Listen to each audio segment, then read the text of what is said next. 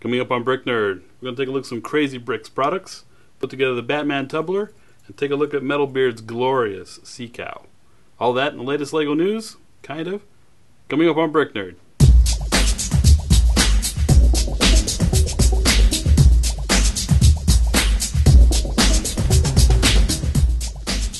Welcome to BrickNerd, your source for LEGO news, reviews, and the LEGO fan community. If you're nerdy about the bricks, you come to the right place. First up, the news.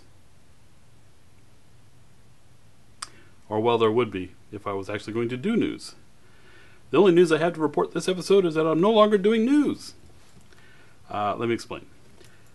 One of the things I hate about watching an old DVD or Blu-ray is when I'm forced to watch trailers for movies that are already out. It's kind of a pet peeve of mine, and I realize that when you're watching an old episode of BrickNerd, you're watching news that is no longer relevant at all. I don't want to do that anymore. So, from now on, no more news. I'm just going to go right into the show. How about that? Like it or not. If you have a problem with that, please let me know. If it's something popular and you guys really, really want to see it, then I'll put it back in. But this episode, there's no news. But what I do have is some skulls. You may remember from the Halloween episode. You did see the Halloween episode last year, didn't you?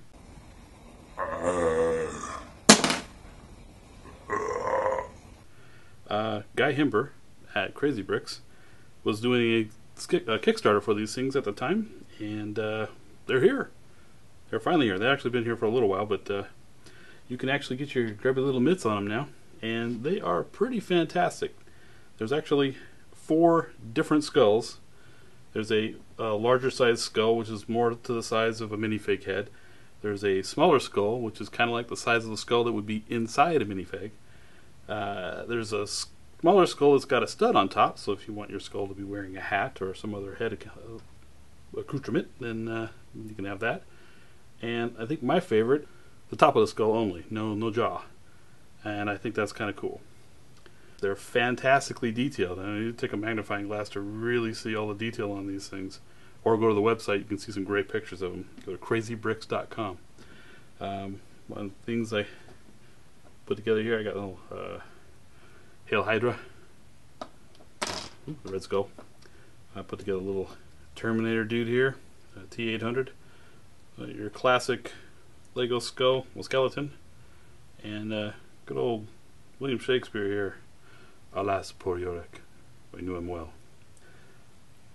The guy also sent over some of these cool little books that he's made. They're similar in size to the Lego books, they're a little thinner, but they actually hinge instead of just folding on the plastic. So the plastic doesn't get those ugly white edges on it where they fold it over, and they won't fall apart like those ones do.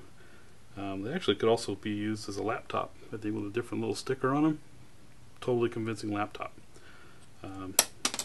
He sent over 3 colors here. There's like a glow in the dark and a tan and a white. I don't know if it's going to be in any other colors, but I'm sure you can check out crazybricks.com for more information on those. He's actually got another Kickstarter started for Munchkin Bricks. It's actually funded in another 24 hours, and now they're hitting stretch goals. So head over there and check it on out.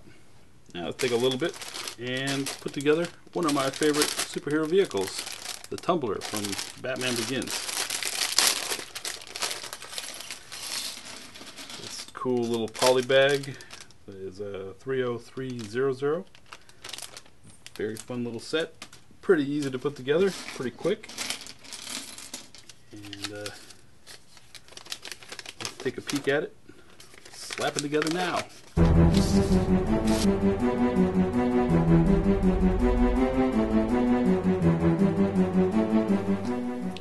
It helps to have dramatic music.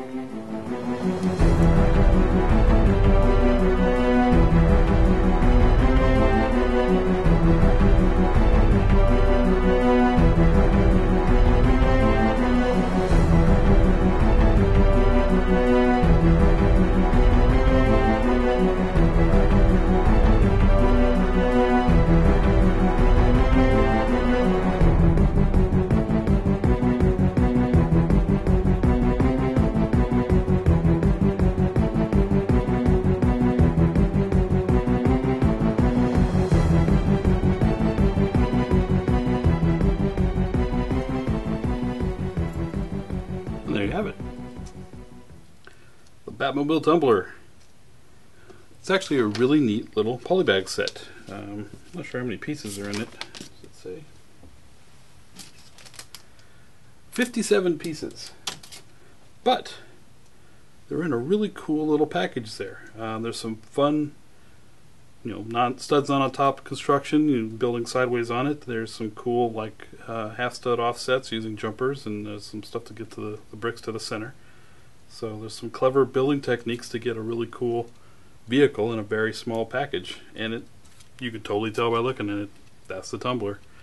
Very cool vehicle. Cool little set. Head on out there and pick up one of those bad boys. So, let's take a look at MetalBeard's Sea Cow.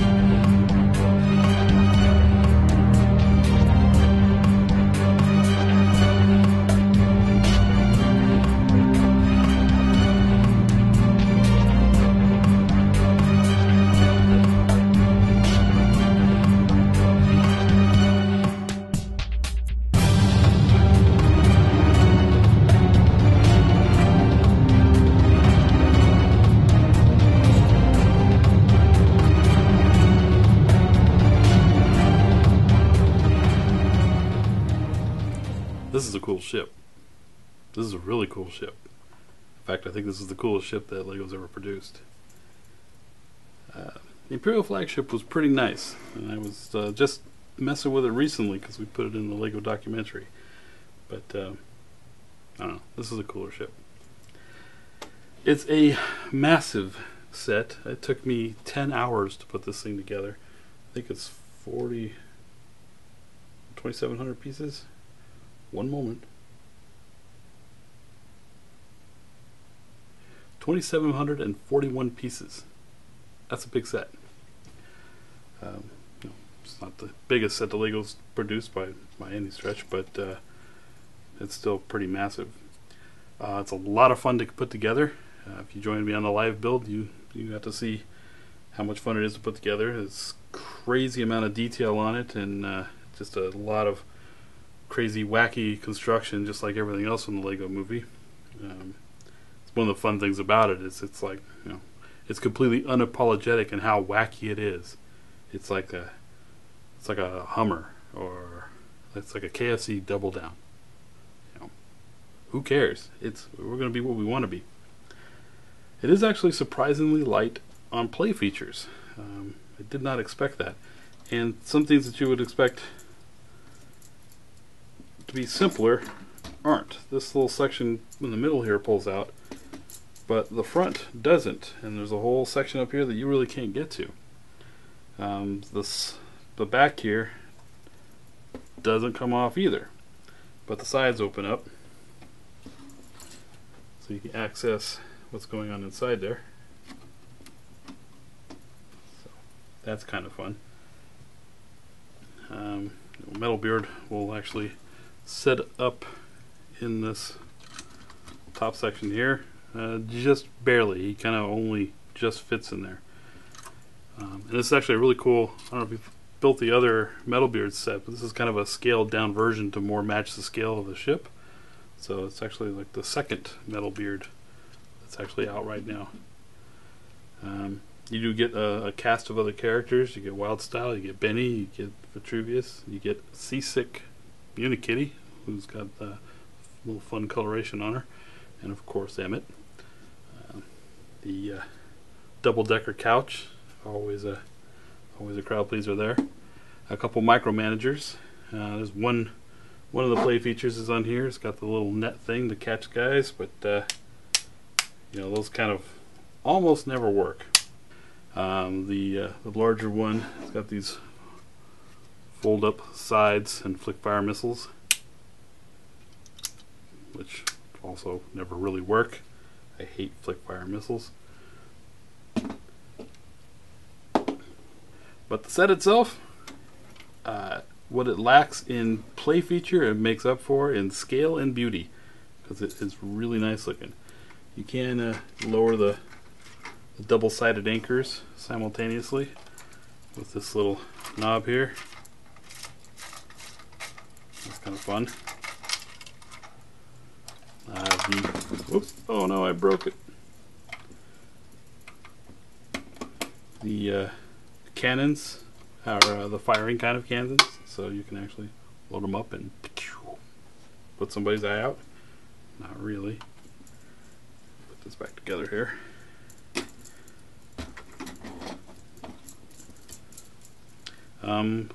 The chains that are hanging on it, if you put it on any surface that gets disturbed at all, it's going to drive you a little crazy, because those chains are continually making that noise.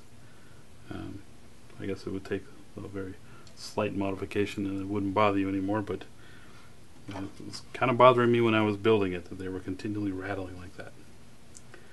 But once it's up on a shelf, who cares? But overall, really impressive. Very nice set. I highly recommend it. I will give it a 5 out of 5 Nerdlies. Now let's take a look at some recently featured mocks. I'm able to relive part of my adolescence thanks to Lego 27 Bricks and his amazing Atari 2600. Suddenly my thumb aches. Weird. Here we see some action heroes in their more relaxed moments thanks to McLean. It can't be all action all the time. Sometimes you just want to kick back with a beer and some pizza. This is one heavily armed recreational vehicle. It's the EM50 by BMW Indy from one of my favorite all-time movies, Stripes. And thanks to lighting from Brick Stuff, it's even awesome in the dark. Well, that about does it for this episode of BrickNerd. Please subscribe, follow us on Twitter, like us on Facebook, and visit us at BrickNerd.com. Thanks for watching.